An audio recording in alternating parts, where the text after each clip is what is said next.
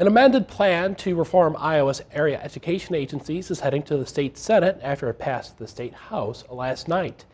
The plan is meant to improve special education in schools and raise teacher salaries for both new and experienced teachers.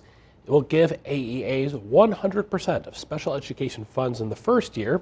After that, districts will have to spend 90% of those funds with AEAs, but they can use the other 10% however they choose. Republicans say this is a good step forward to help students with disabilities across Iowa. It is incredibly painful for me to see that what was built and strengthened over half a century could be torn apart in a matter of months for no good reason. I'm devastated today, and I know that there are so many Iowans that feel the same way.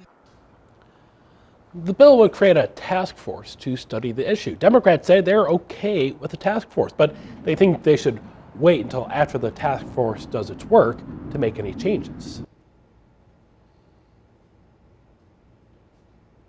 How, if at all, does this improve special education?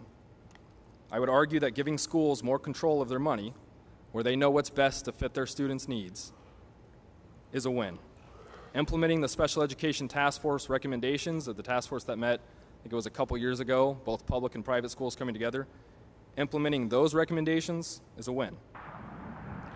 The bill also includes a 2.5% increase in school funding next school year.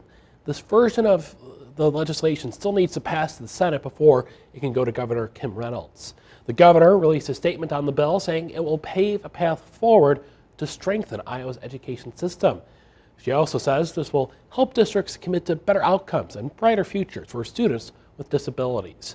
The governor also said it's important to attract and retain teachers in the state, especially those who dedicate their careers to serve students.